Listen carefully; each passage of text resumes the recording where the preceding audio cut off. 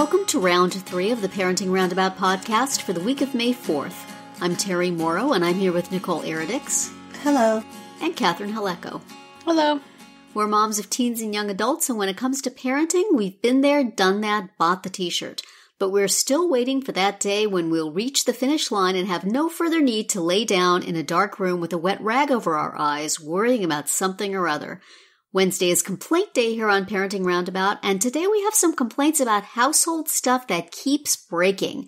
What gives with this? You know, a friend of mine on Facebook mentioned that like all of her kitchen appliances have broken down during this pandemic time. Oh, yeah. And then I think, Nicole, did you mention that you had a bunch of stuff breaking? And it's just nonstop.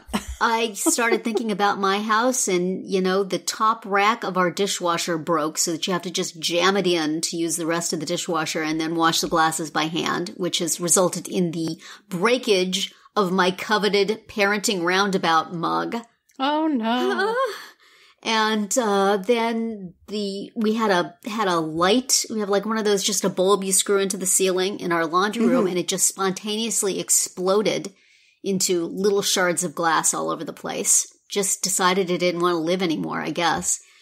And now one of our smoke alarms that we put batteries in right before this all started is now giving random warnings that it's out of batteries. You know, I have it's a Nest smoke alarm, and it's connected to an app on my phone. So the phone starts saying, needs new batteries. And we'll just put them in. And then finally the thing started chirping. So my husband took it down to put new batteries in, and it stopped chirping. And my app went back to everything's good. So we put it back up, and sure enough, this morning it's again saying batteries low, batteries low. So that all three smoke alarms in the house got batteries the same day. That's the only one. So the one in the hallway outside my bedroom, the one that the chirping will be the loudest and most disruptive, is having a nervous breakdown of some sort. So those are relatively minor. You know, the things still function. We put a new light bulb in, and we making do with the dishwasher, and the smoke alarm, apparently all we have to do is just take it down and put it back up. But it's like the humans are holding it together, but the things that the humans live with are manifesting their true broken nature. They're reacting for us. They're soaking in all of our distress and breaking down. So what has broken in your house, Nicole? Oh, where should I start? Because not only do we have material items breaking down, we've also got humans breaking down as well, and animals. Well, I think this episode is the material item episode. We'll get to the human episode later. Yeah. So it started with our gas fireplace. So that went out literally the first night of quarantine.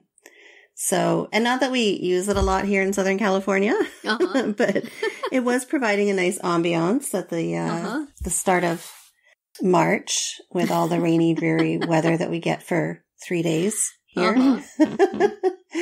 And then our microwave kind of did a little mini blow up. Oh, no. That's an important And now thing. it's absolutely, there's just like zero activity going on. Oh, dear. With it. So that happened. And then our KitchenAid mixer stopped working. That was... Oh, my daughter has been baking pretty much every day. So that would be a big problem for her. That was a huge deal because I can send my completely idle and dust covered one to either of you if you need it. I'm not doing the baking, but my husband was planning to make bread, and of course we pulled it out and it wasn't working. So it wasn't like it stopped in the middle of an activity. But he actually went on YouTube and got it to work. Wow. Yeah. And then our coffee maker went on the blitz this past week, and it wasn't working. And we were just in panic mode because, we can't be without a coffee maker. And it really wasn't in our budget to go out and spend, because we have a Keurig. So it's not just like, those are expensive little things. Yeah. So we hadn't really accounted for that. But anyway, once again, I got on YouTube this time and had a look around to see how I could fix it. And I did. So that's working. But it's like all this unnecessary time and energy spent on dealing with these appliances.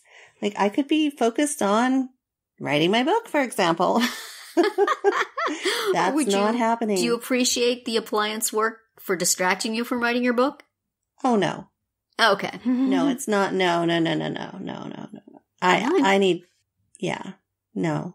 That stuff I do not appreciate. Because that's just stressful. It's like, if this doesn't get working, I'm not going to get my coffee and like, I mean, we would go out and get a coffee maker, but it's just like, oh my gosh, here goes, more money out the door for an appliance or a broken item or something. But my coffee maker was acting weird for a while, but it seems to have settled down. So, because I had so far as put a new coffee maker in my shopping cart on Amazon, and then I left it there because it started working again. But I went and tried to help with the dishwasher top rack for about 10 minutes, and then it was like, I can't handle the stress of this. This is too much. Never mind. I have work to do.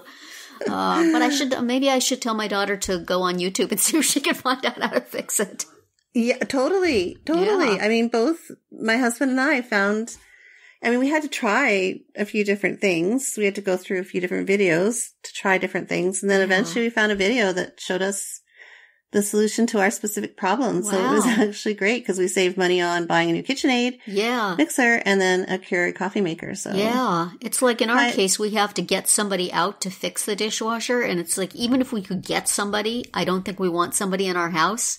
Right. So it's, it's hard when it's a major thing that you can't really because I mean, even if we wanted to order a new dishwasher, somebody has to come in and install it. So and it's just a year old, dang it. And I think it's something came unglued, which means it was cheaply made in the first place, though it was not cheaply sold. So, wow. What's happening at your house, Catherine? Things are generally functioning, knock on wood. We had the issue. I don't want to jinx you. I know. Yes. Well, you remember we had the issue with our washing machine. Where we had to get a new one, and it was very hard to find one that fit because of the way we have it in a built-in cabinet in our kitchen. Mm-hmm. And so we found one, and it got delivered, I think, on the last day before the shelter in place happened. So that's good news. But then now we just found out the problem is that it's tall or short enough to fit in this little space where it has to go. But guess what? It's deeper. It's sticking out now. Huh. So it's deeper than the old one. Uh-oh. And the contractor finally, because, we have a contractor who has to help us with all this because it's built in. And he stopped by the other day, and I talked to him from across the room, and he is concerned that there is no way that we're going to be able to put a door back on in front of it. So now we may be stuck with just looking at it, Yeah. I mean, like you do for your refrigerator and your stove and stuff. So not the worst thing. It's not the worst thing, but frustrating because presumably you asked somebody to find a washing machine that would fit. Yeah, I mean, we were paying more attention to the height than to the depth. So that may have been overlooked by the person who actually made the purchase, which was not me. So, but it was extremely hard to find one that fit in terms of height. So we kind of had to take what we could get, to be honest. Yeah, that's true. So, shoot. Yeah, so that's our little tale of woe. It's not too bad. It definitely could be worse, and I hope it does not get worse. Mm-hmm. Yeah. Well, that's good. If that's the only problem you've had, that slightly predates the stay-at-home time. Right. Your material objects are holding up well. Yes, you're doing well. It's just my teeth that. Oh, yeah. As Nicole mentioned, the humans are falling apart. Yeah. Yeah. And the animals. Oh, dear. They are our animals don't know it yet, but grooming is back. So they're going to be finding that out real soon. Oh, my. Then they will come home and break things. You're right. So it's just an overall bad time for objects, inanimate objects. Yes. Yes. They're getting, more use possibly than they are accustomed to. Mm-hmm. Yeah. Or just for whatever reason, just want to make our lives even more challenging or exciting. Right. Depends on your perspective.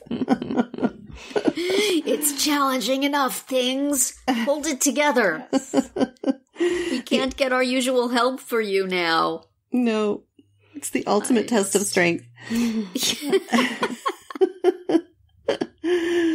Oh, well. So I guess, would that be it for today's round 3? Yes. Let's stop while everything is still working. Yeah, exactly. Tune in tomorrow when we'll talk about ways to celebrate a virtual graduation, and then come back on Friday to see what we've come up with for our Roundabout Roundup picks for this week, and find all our episodes at parentingroundabout.com. Talk back in the comments there, on our Facebook page, or on Twitter, where you'll find us at Roundabout Chat.